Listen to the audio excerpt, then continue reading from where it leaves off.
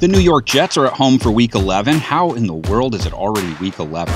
Taking on the Miami Dolphins, coming in feeling a little swaggy. How's 2 wins in a row sound, especially when the second was against the Ravens and involved Tua coming in off the bench to help lead them to that dub. Been good to see him come into this game and do what he's done. It was yet another Dante situation. Tagovailoa wasn't even supposed to be there. He too was supposed to have the day off.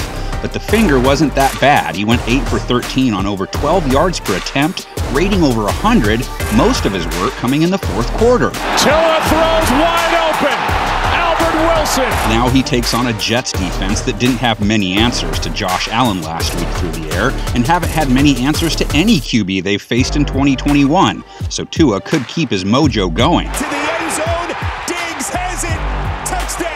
The Jets can hope their pass rush can make an impact. Miami's O-line did give up 4 sacks to the Ravens, and for the year have allowed over 2.5 a game. Tua gets hit, balls out. Gang Green doesn't sport a great pass rush, but they can apply some pressure through the middle at times. But here they come. Allen is buried. Speaking of pass rushes, the Dolphin pass rush played a huge role in their ability to contain Lamar and has played a big role in their last 2 victories. Jackson wrapped up back at the 44. They got to Jackson 4 times and hit him 7. They have one of the higher QB hit totals of any team, and they love to blitz. Lamar Jackson almost lost the football on top of it, and a loss of 7. Typically the guy that's hitting or hurrying those QBs, Emmanuel Ogbah. He leads them in sacks, QB hits, and hurries. Yeah, he's going to go down anyway.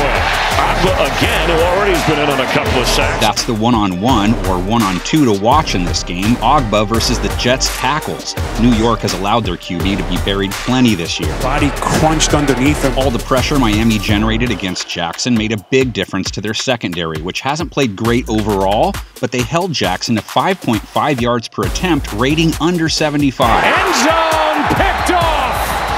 This game is over. That's 2 in a row they've contained a passing attack to 5.5 an attempt, and they now have 4 INTs in their last 2 games. It was floating, and Javon Holland, the rookie, floated over to pick it off. The QB they're going after, Flacco on 3rd and short. This is Moore, first down, and he is in for the Jets touchdown. with the way the season has unfolded in the AFC, Dolphins winning 3 in a row would put them back in the playoff picture. But if we've learned anything this year, there are no guarantees no matter who you're playing. Fill up the comments section with your predictions. We'll fill the screen with ours. Bunch of savages in this town.